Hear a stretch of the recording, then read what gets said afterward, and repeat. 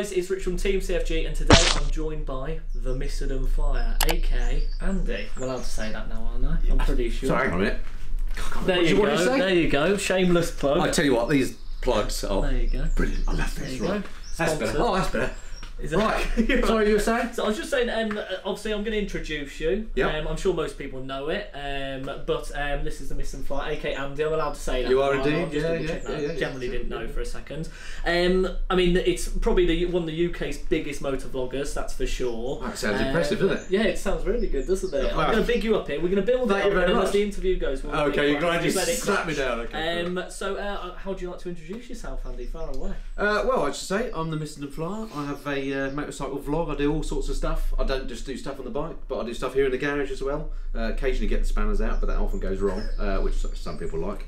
I do trips and tours, product reviews, basically you name it, anything and everything to do with bikes. I try and cover it on the channel. Exactly that. I know that because I've known you for about 4 years when you were coming around. Time flies. It's amazing. Yes, isn't it? it's mad. I've just grown a beard. I don't Yeah, know it's looking very about good, actually. it. Thank you. I've got a Thank beard you. I'm envy trying to on. get because I'm doing so many motorcycles interviews. I thought I'll get into it. They've all so got at least beards. people will presume I might own a motorcycle. But actually, I just own a. This is where I'm missing a trick. See, I can't actually There you cultivate go. a beard. Yeah, I'm sure you look better than mine. I'm sure. I don't think Mine's it a would, bit actually. scraggly. I did once. But someone did call me Conor McGregor in the comments on the last one, so I'll take that. I'll take that.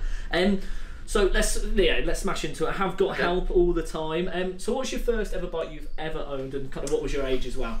Well, I've always been interested in bikes, but I am a bit of a born-again biker, to be fair. But my first bike I ever had an interest in was known as the Consort machine, because it was a consortium of us that bought it. Right. I was about 12, and no, actually that's a lie. I wasn't 12. I used to ride bikes around the fields when I was a kid.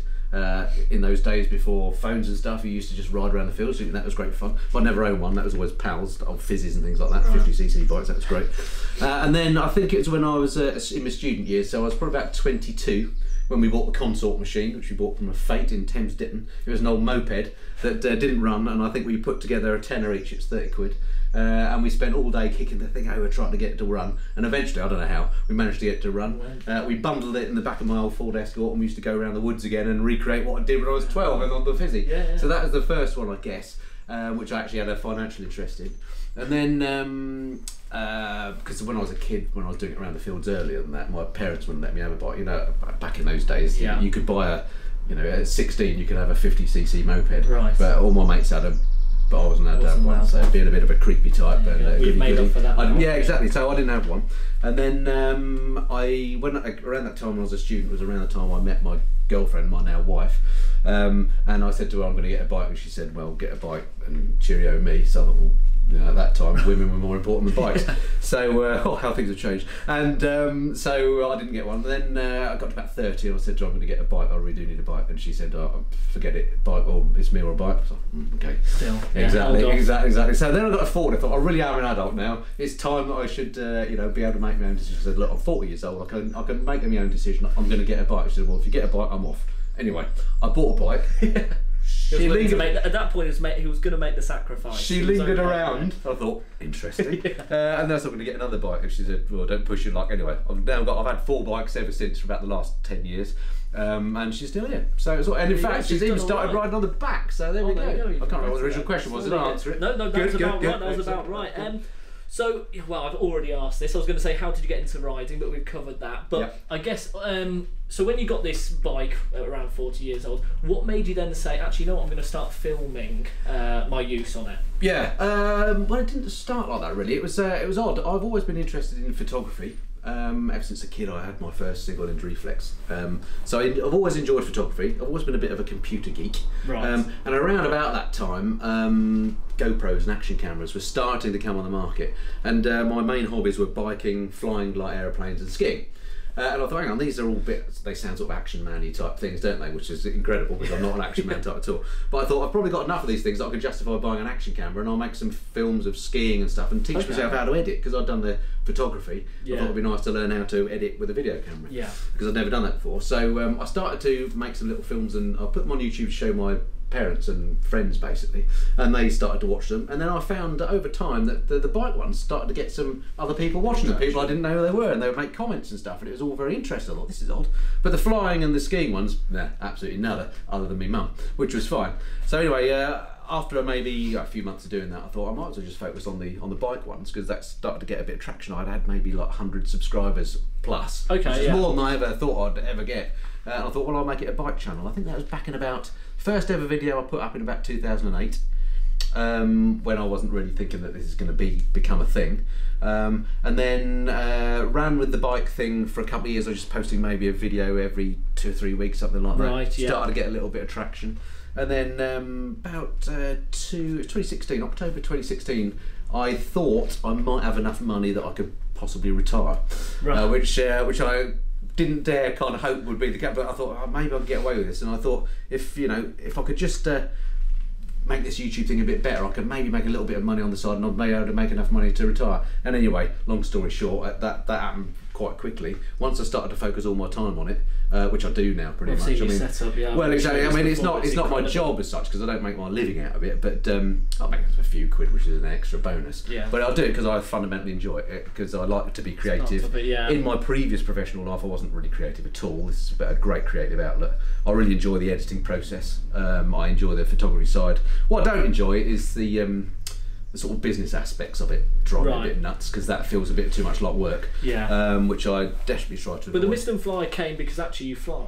Yeah. Aircraft, wasn't it? It wasn't because... Well, it was when I thought to myself, what am I going to call myself? I thought, because of the skiing and the flying and the biking, they're all relatively speed is involved in them. So you're sort of flying along, aren't you? And in my mind, I had this image of like Victorian trains, like the Flying Scotsman and stuff. Fast trains and that were called something fly, weren't they? I live in Great Missenden. I thought MissendenFlyer, that seems to work for the bikes, planes, and what have you. And also, it's a good tie-in with the piloting thing. So yeah, that's where that came from. Yeah. Awesome.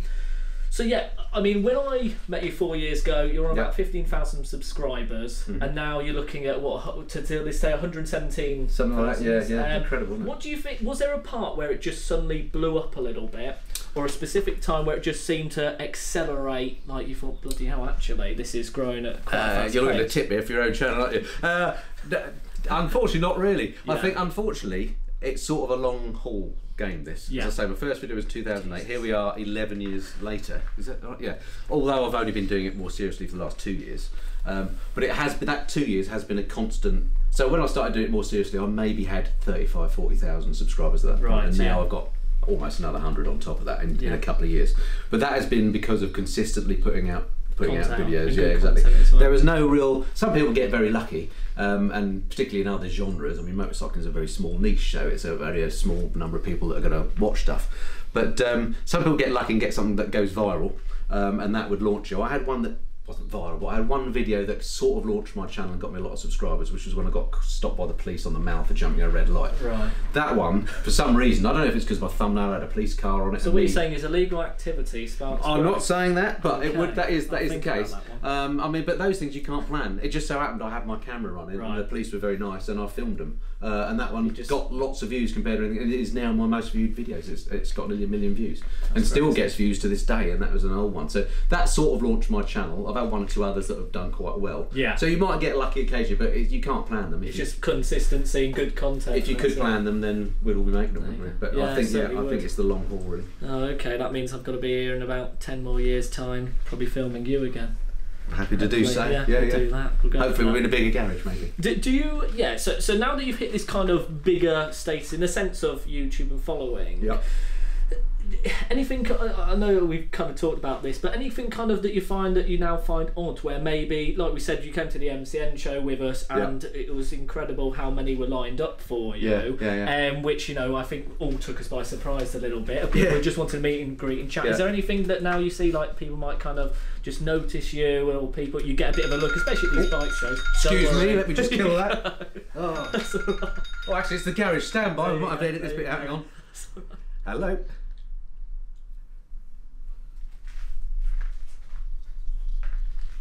These professionals, you're gonna stay. Sorry, sorry about that. Right, sorry, where were we? Awesome. No, I'll go over it and smash it again. So, hitting over 100k, obviously, well, 117 now subscribers, so it means that you've blown up quite a substantial amount, especially on YouTube terms. Yeah.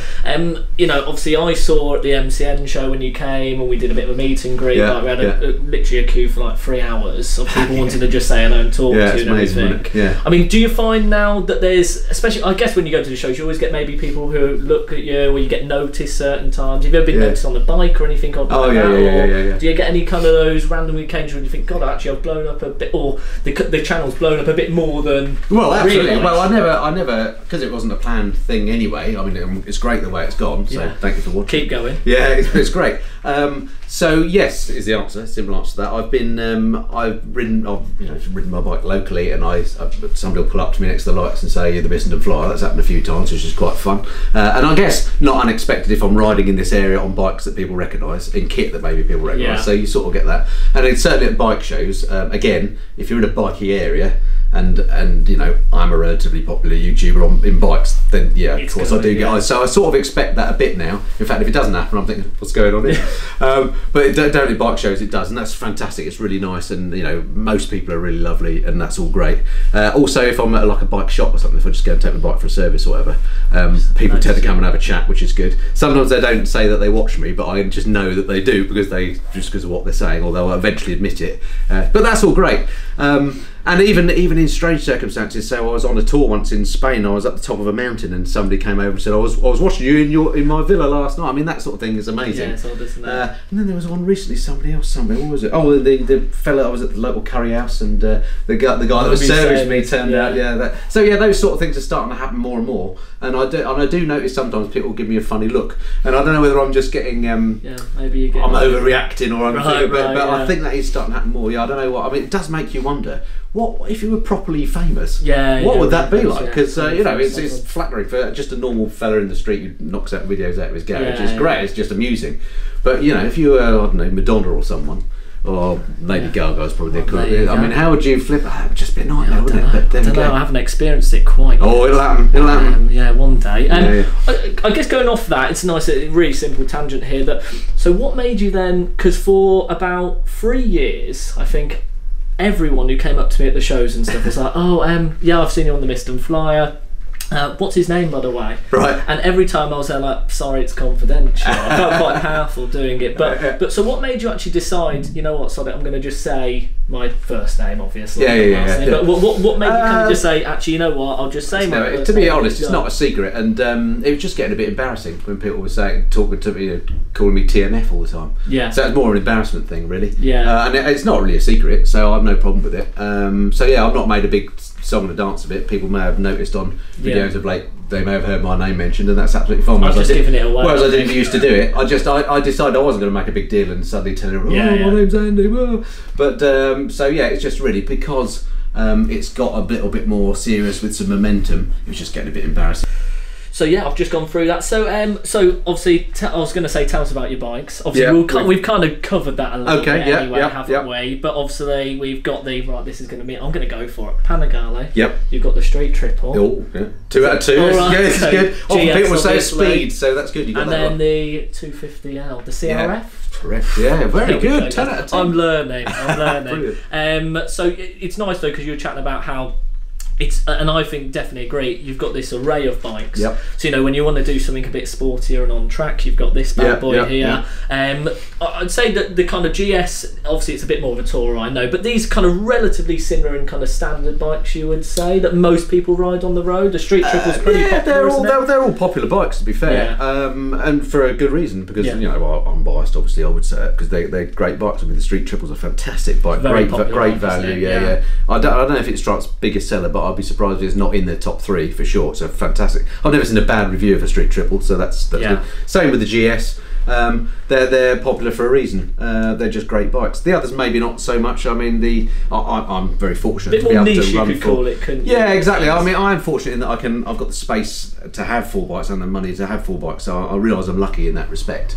But it's a bit like women with shoes and handbags, isn't it? You know, you need. It depends on what mood you're in as to which one you want to ride. Yeah. Well, with me, I've got trainers. I've got wellies. I've got flip flops when it's a bit hot. Wow. And sometimes I don't wear shoes at all inside the house. No, there's a little tip there. Exactly. there you go. There's a little know. tangent. I've got to think about feet. I don't It's getting a bit feet. personal now. So out of all the bikes you've tested, not these ones here, because again, I think going to be slightly biased. I think I know the question's coming. All the bikes you've tested. Oh, here we go. What one maybe have you kind of even maybe considered saying, I might think about buying this bike? The thing is, modern bikes are all very good, and one of the things I struggle with is find bad things to say about bikes, because they're all very good these days, and there's not really a bad new bike out there. So they're all pretty good. And the other thing that surprised me, and also quite pleases me, is that when I do ride a lot of new bikes, which I do, I've ridden most of the new bikes, there are very few that I think, oh, this is absolutely amazing, I must have one. I often come back and think, well, actually, I still love my Street Trooper, or I still love my GS, or whatever. So that's quite good, because it means I don't have to keep going out and buying new bikes, which would be very costly. Right. But there are one or two recently that have stood out that I thought were absolutely amazing. So I can't pick one because there are a few, but there's a few that stick out. One was the new Honda Goldwing. I'm not a big cruiser man, and I always thought there's no way I'd have one of them, and I don't think I would necessarily have one because they are big, and there's a point at which you just have a car instead. It's like on a sofa, isn't it? But that was an amazing bike. When I knew I was going to ride it, I thought, this isn't really a bike I'm going to like, but I'm going to ride it because I've never ridden one, and I wouldn't get the chance. But within literally 100 yards of riding it, I thought, this is the best bike I've ever ridden. It was unbelievable, just in its smoothness, the engine, and everything about it was great. But it's a 30 grand bike, so that's off the list.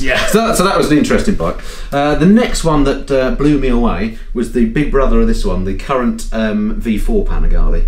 I had it for a couple of weeks last year. Ducati kindly lent me one to try, and I bought this 899 because I thought this was going to be a more road-friendly bike than the big brother at the time, which was the 1199, was a hairy bike, and this was a much better road bike and easier to ride. But the V4 is even easier than this. For someone who doesn't know much about bikes, which I've stated, but I'll continue stating, is what's the big brother different from this bike? Well, to the uninitiated eye, it looks exactly the same. Okay. Same size, same styling. There's a few minor tweaks to the styling, but it looks the same. But the V4's got a 4-cylinder V configuration engine. This is just an L twin, and it's much bigger. So in fact, I can't remember what size it is now. It's a 12. I think it's a 12. It's a 1299, isn't it? The V4, yeah. Right. But it's got a lot more sophisticated electronics than this. I mean, this has got the electronics that you need, like ABS and traction control. But the V4's got very clever wheelie control, lean angle sensitive bits and pieces, and it's very customizable. It's got very flash suspension and everything else. But the thing with it, despite all the fancy components it's got, it's just very, very easy to ride. So for a very fast, 200-mile-an-hour bike, 200 horsepower, but you can get on it, and even a numpty like me who's not a great rider, it made me feel like a great rider. It was brilliant. Yes, that's what made that stand out. What about comfort on a bike like that? I mean, obviously, I know you're comparing it to some of these. Yeah. Well, let's not kid ourselves. Sports bikes aren't comfortable, are they? But and it took me a while before I got this, because I thought it was going to be too uncomfortable to ride. But actually, once you get used to it, within a week of owning this, my bones were used to it. The first time I rode it, I thought, I've made a bit of a mistake here, this is bloody uncomfortable. But within a week, you get used to it. And if you stay relatively fit and healthy, it's not a problem. You get used to it. Awesome. Let's have a quick look. You've already answered this. I think, go on. Okay. And I think I'm right anyway. It's the GS, isn't it? Where you said if you could own one bike forever. Yeah, 100%. Yeah. Well, about forever. There you go. But if one bike fits all, Swiss Army knife. GS for me. That's the one. Well, that's an easy one, isn't it? Yeah. So, what have you got kind of exciting plans for the channel this year and possibly bike-wise this year?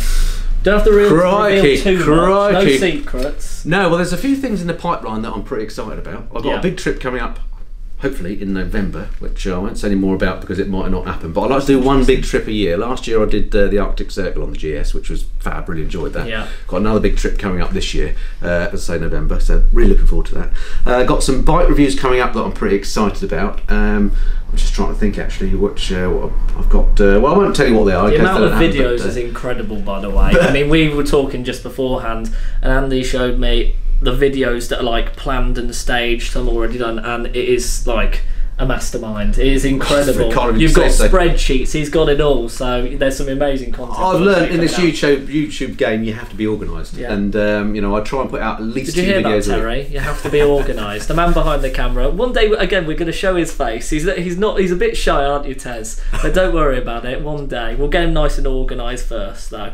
And then so out of the.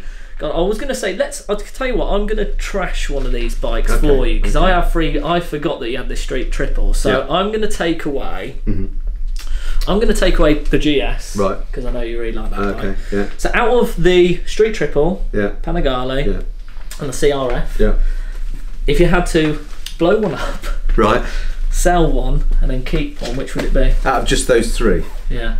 Oh, that's the old. I'm glad you said that, because if you'd just basically gone, oh, that's easy, bang, bang, that would be it. Because this is our last question. Well, the problem is, it's a bit like, who's your favourite child, which I could give you an answer for. Yeah, no, obviously. Well, you've already told me.